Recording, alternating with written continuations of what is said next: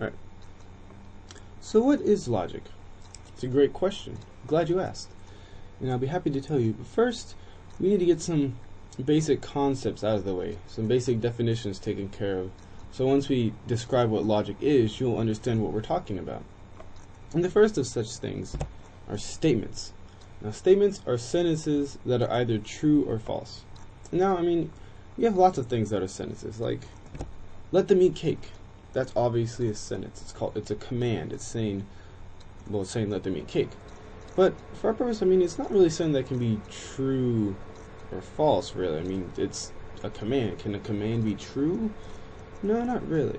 So this is not a statement. Similarly, what is your favorite color? This is not a statement. I mean, it's, how would you say what is your favorite color is true, or what is your favorite color is false? It doesn't really make sense. It's not a statement. So we ignore these things when we're dealing with logic. We're like, nope, don't care. They're in the English language. Linguistically, they're important, but logically, not so much. However, another statement that says, like, I am your father, or just, I am your father. Now that can be true or false. If I'm speaking, then yeah, this is true, or this is false. Well, I am not your father. But it is false, and that makes it a statement, because statements are either true or false, and this thing is false. Now if this is over here Darth Vader, and this over here is Luke, and Darth Vader says to Luke, I am your father, then that's true. We're saying that that's a true statement. The important thing is that statements can be true or false. Now what does it mean when we're saying true or false though? You're like, what is true? What does this really mean? It's a good question. Truth and falsity are what we call truth values that statements hold. And basically saying, is this how the world is? And true or false are ways to answer these questions. If we're saying true, then we're going to this question and we're saying, yes, the world is this way. If I say, I am your father, and we go to the world, and it's like, is this the world? Yes, then therefore the statement is true. I am your father. If, however, we go to the world, we check it out, and we're like, nope, this is not the way the world is. I am not your father. Then we say the statement is false. It's a false statement. It has the truth value of false. And so basically what we're saying is that truth values, over here, give you information for statements about how the world is. They tell you if the world matches up with your statement. There's a connection between statements and the world. What is reality?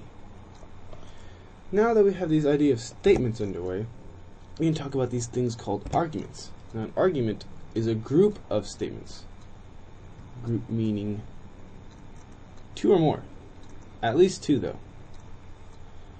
In which one of the statements, the conclusion, is supported by the premises, or just one premise, in the case that we only have two sentences, or two statements. I mean, you might ask, well, what does it mean to be supported? What does this word, supported, mean?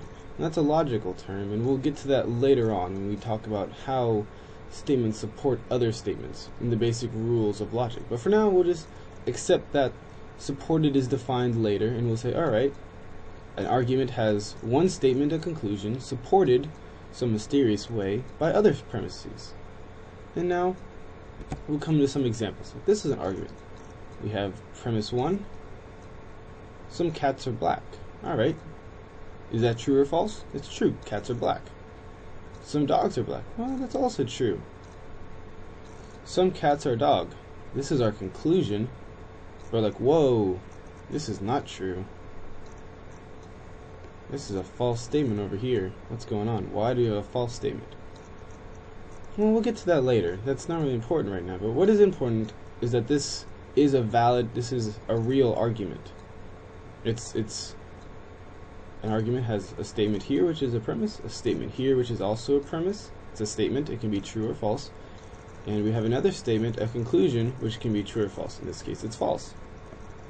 Now let's give an example of a more natural argument, very famous one. It says that all men are mortal. It's a true premise.